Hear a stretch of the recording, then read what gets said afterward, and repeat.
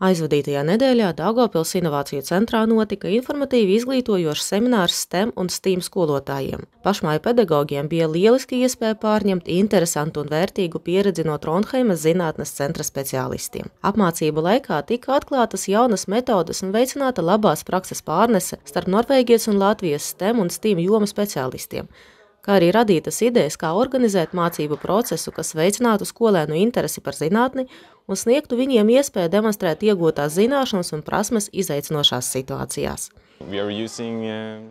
Mēs izmantojam mikrokontroleri Mikrobit, kas ir izstrādāts, lai mācītu bērniem programmēšanu. Mēs to izmantojam kā piemēru tam, kā varētu mācīt programmēšanu skolās. Mēs arī izmantojam luksoforu kā programmēšanas piemēru. Mēs mācām skolotājiem izmantot dažādas gaismas diodes un savienot mikrobitu ar servomotoriem, lai izveidotu vārtus un citus veidus, kā to izmantot, lai ļautu skolēniem radoši darboties ar kodu. Programmēšana ir diezgan vienkārša. Tā ir tīmeklī balstīta. Mēs izmantojam blokus, kas reprezentē datora kodu. To var izdarīt tik viens pat skolotāju un skolēni. Tā ir vienkārša pieeja datorzinātņu apguvei. Izglītojošo semināru rīkošana ir viena no projekta Inovāciju centra izveidošana Daugavpilī svarīgām sastāvdaļām.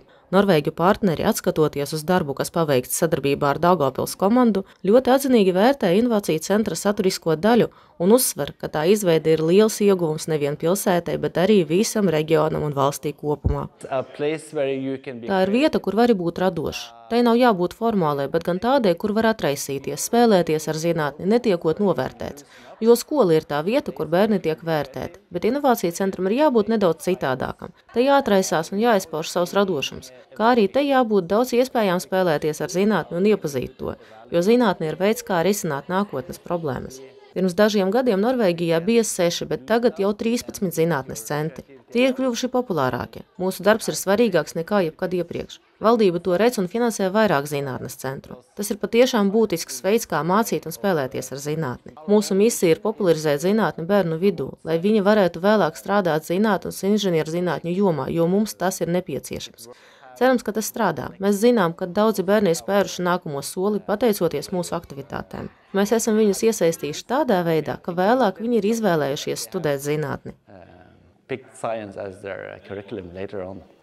Seminārā piedalījās ne tikai Daugavpils pilsētas mācību iestāžu pārstāvji, bet arī datorzinātņu, dizaina un tehnoloģiju skolotāji no Daugavas novada un Krāslavas. Apgūto metodiku viņi varēs izmantot gan mācību stundās savās skolās, gan arī rīkojot nodarbības Daugavpils Inovāciju centrā. Daugavpils mācību iestādes kopš centra atvēršanas ļoti aktīvi izmanto iespēju bez maksas apmeklēt tā ekspozīciju. Daugavpils skolām un bērnudārziem centra apmeklējums pēc iepriekšējā pieraksta, protams, ir bez maksas, kā arī mēs projekta ietvaros piedāvājam 3 laboratorijas, kas iekļauj sevī 4 nodarbības.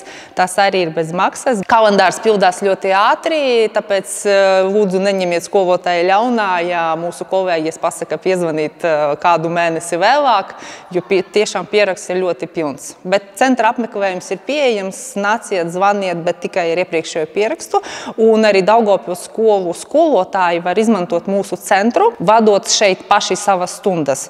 Arī var pieteikties, atnākt iepazīties, tas ir pilnīgi bez maksas, iepazīties ar eksponātiem, ar saturu, izdomāt savu stundu, un tad atnākt ar klasi, vadīt arī šo stundu šeit bez maksas.